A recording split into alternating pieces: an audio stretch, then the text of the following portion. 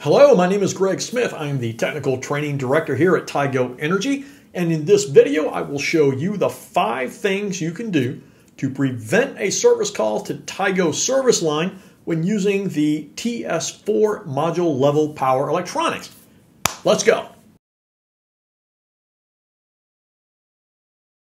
So the first thing we're covering is the installation order. All TS4s, regardless of model, must be installed in these 3 easy steps. Step 1, mount the TS4 to the module frame. The TS4 may be mounted so that the cables are facing down or to the right or left side. Never mount the TS4 with the cables facing upwards. If you're using frameless modules, not a problem. You can take off these 2 metal clips and then bolt the TS4 directly to the rail.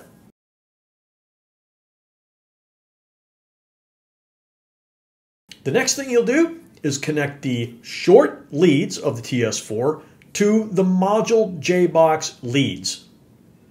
And lastly, take the long leads of the TS4 and connect it to the neighboring TS4 on the next module. Now there are 2 different ways to mount it to the module.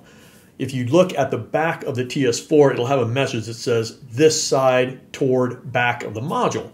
We have relaxed that requirement and we're trying to keep up with the module manufacturers, and the thickness of the modules as it gets smaller, the proximity from the TS4 to the back sheet starts to restrict airflow. So now you can install the TS4 either with the back side toward the back sheet of the module, or you can flip it 180 degrees so that the leaf imprinted on the front of the TS4 is then facing the back of the module. Either way is acceptable. So safety voltage means that when the TS4s are in rapid shutdown, all TS4s, regardless of model, when in rapid shutdown mode, they will allow 0.6 volts to pass through. And this is important because it allows you to troubleshoot and make sure that the TS4s do enter and come out of rapid shutdown when they're supposed to. Now, what trips people up, particularly with the TS4Fs, which are the orange stickers right here, when you install these things in a string, and the installer goes to take an open circuit voltage measurement, they sometimes get tripped up. They expect to see full voltage, and they're only getting maybe 6 volts or less, right? And so what you have to remember is that when you're using the Fs right out of the box, they are shipped in the off state, which means rapid shutdown is enabled by default. So if you connect 6 of them together, you should see 3.6 volts when you're doing an open circuit voltage measurement. It is only until the RSS transmitter turns on and sends a keep alive signal to the TS4F or 2F that they will actually come out of rapid shutdown and allow full module voltage to pass through. The TS4s in the monitoring group, the O, S, and M, work the same way. They just don't use a transmitter. They use the CCA and the tap. And if the CCA has power, it sends a command up to the tap, up on the roof, and the tap tells the TS4 O's, S, and M's to go in and out of rapid shutdown. However, the TS4 O, S, and M pass full module voltage before they are commissioned.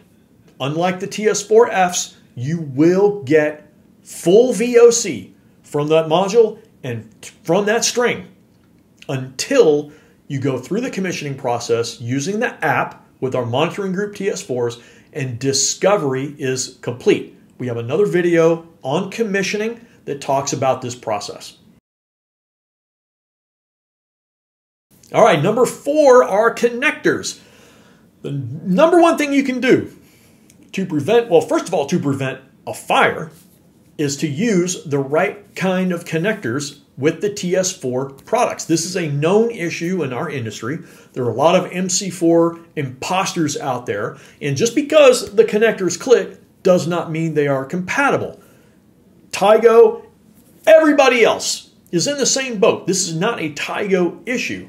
So you want to make sure that you're using an MC4 compatible connector on the module with the TS4. Now, Tigo uses Staubli MC4s. And if you go to Staubli's website, they tell you what connectors they are compatible with. Staubli connectors. That's it.